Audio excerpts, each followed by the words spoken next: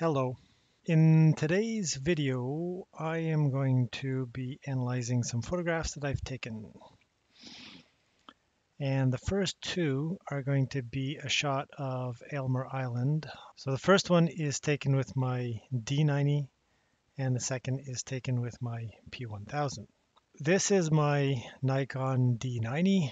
It's a DSLR and I was using my 70 to 300 millimeter zoom lens zoomed in all the way. And of course, the other one is my P1000, which is right here. The first thing that I noticed when I did take these photos was that there was some reasonable loss of detail, as I would expect, between my D90 and my P1000. But when I look and compare a few things, there's a lot of interesting factors that are involved.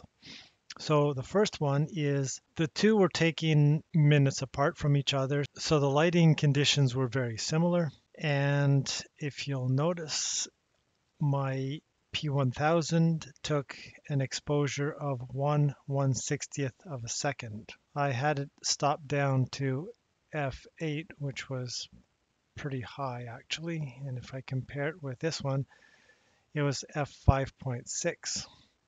This one was at 1/1000th of a second. I'm going to have to go back and double check to see what the lowest f-stop number is at that focal length. But the thing to remember about the P1000 is that zoomed in all the way, the focal length is 539, and I'll get to that in a few minutes. They claim an equivalent focal length in 35 millimeter film of 3000. If I compare that with my D90, the focal length was 300 with an equivalent focal length in 35 millimeter of 450.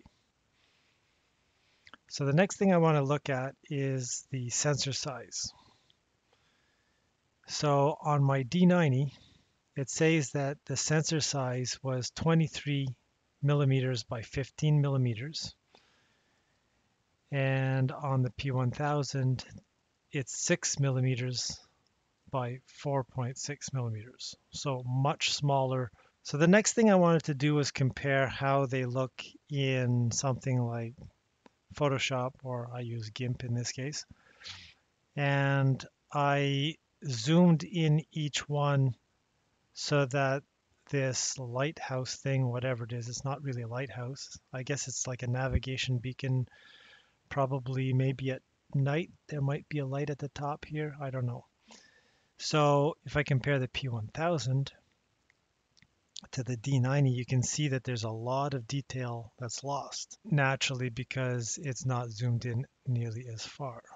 You can see a lot of details of the space between the leaves and the scenery behind it here, and in here a lot of it looks washed out. So then what I did was I took the two and I put them here side by side, actual size. And next thing I did was I scaled this. So this one is about 730% larger than this one, maybe. So this one is 7 times larger than this one. So then I decided to use this one to scale them up a bit. I didn't quite line it up, and I probably didn't zoom in quite nearly enough. I used I think it's the cubic interpolation algorithm, so it looks very well undefined, I guess. But basically, when I finally sat down and I compared the two side by side, I was actually amazed how relatively crisp this one still looks, even though this is much farther away. This part was to compare two different cameras and how they zoom and what their capturing capabilities are. I also wanted to talk about this picture which I took, and I wanted to know how big each of these sailboats are. And of course, the easiest way you can do that is to assume that if, let's say, one person here, one way you can do it is to find something or someone that is of a size that you can estimate. And then from there, you can use that as a scale factor to figure out what the rest of it is. So let's just look, let's measure how tall this person is from, let's say, maybe their head to their seat, and it's about 177 pixels. So let's assume that this person is about roughly 6 feet tall. 177 pixels divided by 3 feet is 59 pixels per foot. Let's figure out how tall these sailboats are. And I was thinking to myself, how tall is a sailboat and really what is the measurement? So I went and I found this that gives all kinds of measurements on measuring a sailboat. And at this point, I'm only really interested in the height of the main halyard sheave box. I guess that's what they call it. So it's going to be the length of P. So P is going to be pretty much from the top here to the E, which is, what is this? This is the boom arm.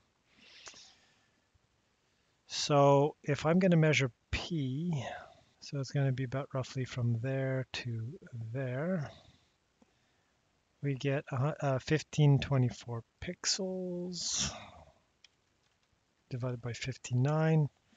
That's about 25.8 feet. So I could probably guess that this is a 30-foot sailboat, maybe. Let's just do the math here. So we got 1857.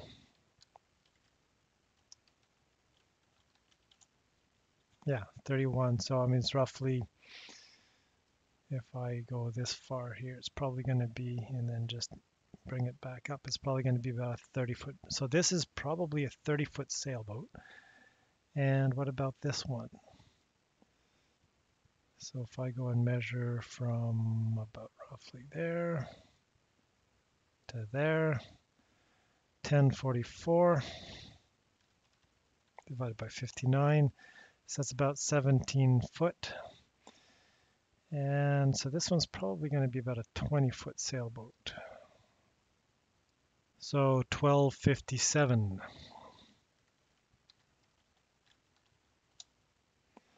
That's 21.3. So yeah, so that's probably, so this is probably a 20-foot sailboat, and this one is probably a 30-foot sailboat. So what else can we do? When I was going back through the photos that I took earlier this summer, and I was asking myself these questions: how big are these sailboats? How far away are they? Is there a way to estimate how far away they are, etc., etc.? I got to thinking, is there a tool that will let you measure those things easily? And so I did a little bit of research, and you can sort of do it here. This is probably similar to what I did here. You can't, okay, so it's best if the reference object and whatever you want to measure are near each other and at the same distance from the camera. This one here, measuring distances on pictures. Again, this is similar to what I did, determining real object dimensions from images. As long as you know the focal length and the object image, both okay. So this is the theory behind it. Can anyone suggest free scientific measure? Okay, I require measuring distances with a single photo. Again, similar thing. Just record color, but not the. So I had done a quick Google search, and it was very quick. It seems to me that there are no tools out there that let you analyze a photograph by looking at the sensor size, the focal length, how many pixels per millimeter there are, so on and so forth, being able to estimate an an object and then from there be able to calculate the distance. So there's a lot of things that we can get from an image like this. I can't really find a tool out there yet. So I already started working on a slightly different project, but I was thinking of doing something similar where you load an image like this. It will look at the EXIF data, particularly the focal length, and you might have to give it a few other dimensions such as the sensor size, etc. But from that, I would like to be able to measure an object and from that be able to determine how tall other things are and to estimate how far they were away from you. So that's what I've got going at the moment. I'm still working on my gyro compass build. I found a few interesting things. I'll probably make another video at some point soon. I would like to finish that one off so that I could get that off my workbench and then start working on some of my other projects as well. So that's it for the moment.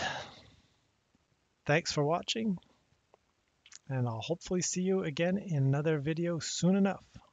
Bye for now.